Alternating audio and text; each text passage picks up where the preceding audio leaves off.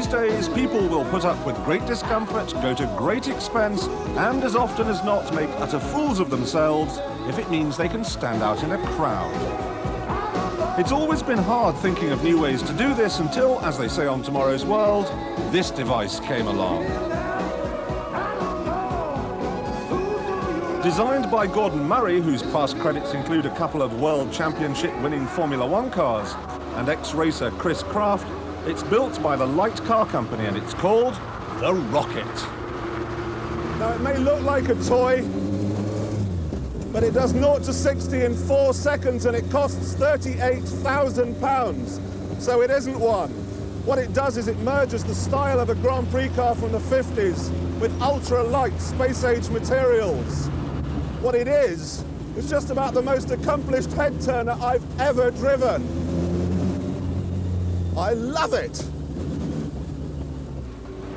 The trouble with today's supercars is they all look pretty much the same if you squint a bit.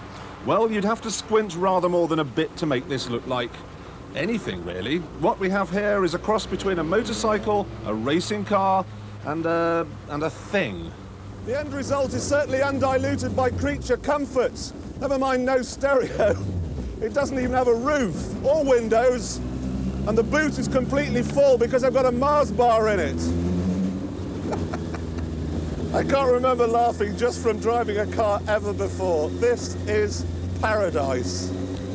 It's also the Rocket at its best. It's like walking down the road flanked by Princess Diana on one side and George Michael on the other.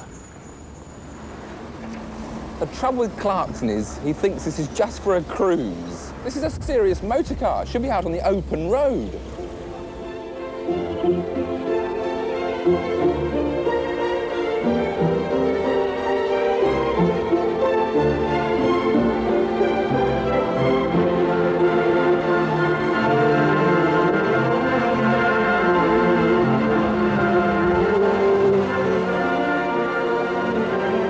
Early morning, no traffic, weak spring sunshine, and the countryside just starting to come alive. No need to jostle with other motorists. The simple, pure joy of driving an open car in the open air. While the wind rushed through my hair, I was snug and warm in the draft-free cocoon of the Rocket. But of course, the only place to really test a car like this is on a racetrack. And there could be no more appropriate track than Goodwood. Now more airfield than racing circuit, it's still an ideal location for testing. Smooth, high-speed corners where the Grand Prix stars of the 50s and 60s learned their trade in Connaughts, BRMs, Lotuses, Coopers and tiny Formula 3 machines. The style of the Rocket is indeed much like the 1962 Lotus of Stirling Moss that left the circuit on this long right-hander and ended his famous career. But the sweeps of Goodwood are still a perfect test of a car's suspension and its ultimate cornering performance. Just like those Formula 3 cars of the 50s, the Rocket is powered by a motorcycle engine. But instead of a single-cylinder 500cc unit, we've got a 4-cylinder 1000cc Yamaha engine, using its own 5-speed gearbox and a chain drive to the special differential, which incorporates both low and high ratio. The cockpit is much larger than a racing car. There's even room for someone to sit behind you if you can find a volunteer. But otherwise, the layout is just like the real thing. A bucket seat, racing steering wheel, and a right-hand gear change.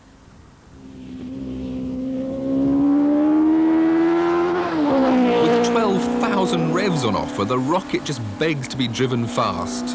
On the open road, it will idle along in high ratio, happily pulling just 4,000 at 70 miles an hour. On track, it's low ratio and high revs all the way.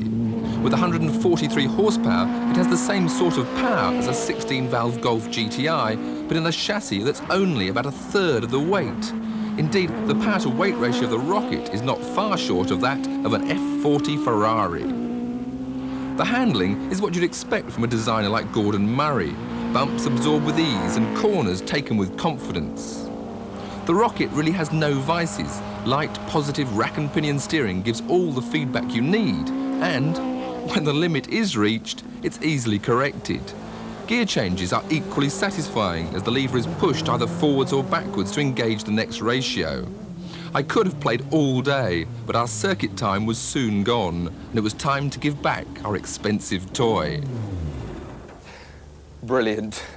Jeremy gave it 10 out of 10 for posing. I've got to give it 10 out of 10 for driver satisfaction. You have to admit, he only gets 2 out of 10 for practicality.